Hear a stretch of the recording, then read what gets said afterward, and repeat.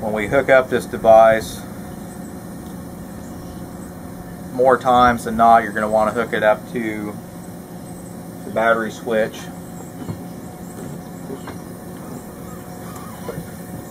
On the boat, the battery switch is going to give you, most of the time, 2 batteries. If you have more than 2 batteries, you'll have to have an additional device to monitor more than 2 batteries.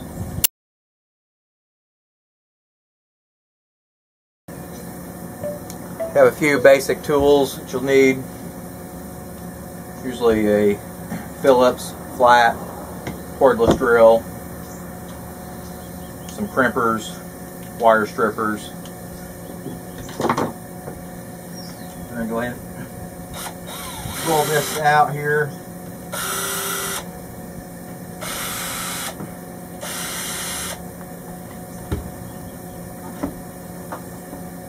And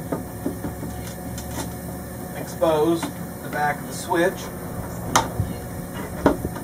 A lot of times these panels can be pretty tough to pull out. You got a lot of wires you're dealing with that are back there. And what we're going to do here is find the lead that's coming in from the battery that's hot all the time. How to do that, we're going to grab our multi-tester.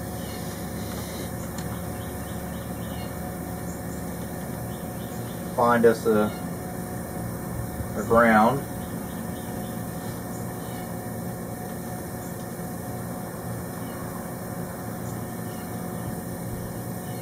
And then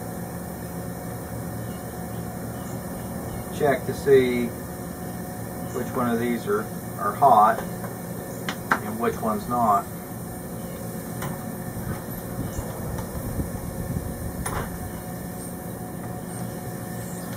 So when we have the switch turned off,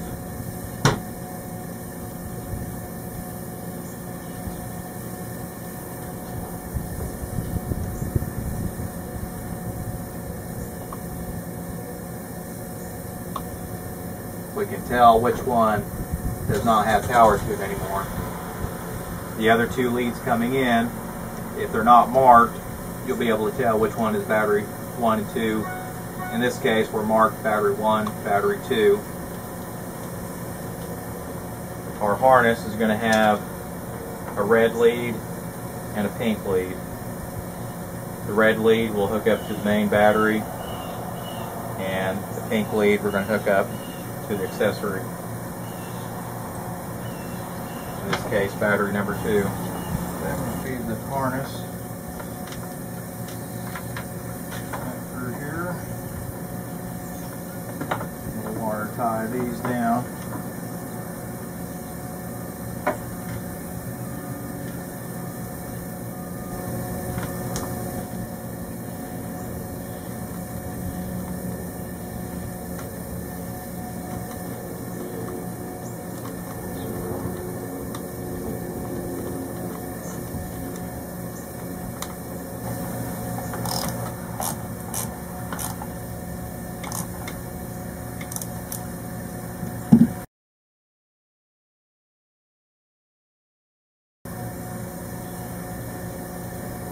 I'll go ahead and tuck this back in.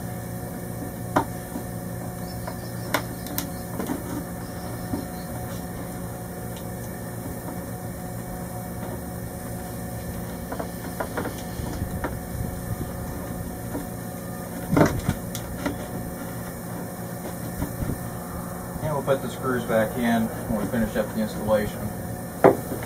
Okay, we've located our ground bus. We're going to take our harness,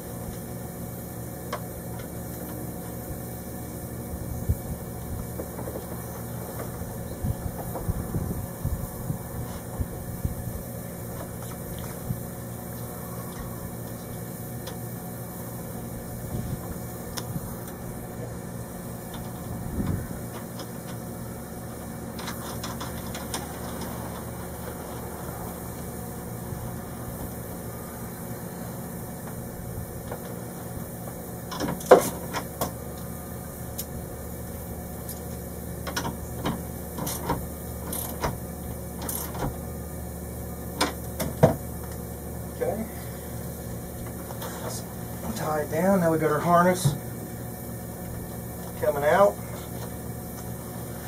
and we'll start tying that into the other featured items.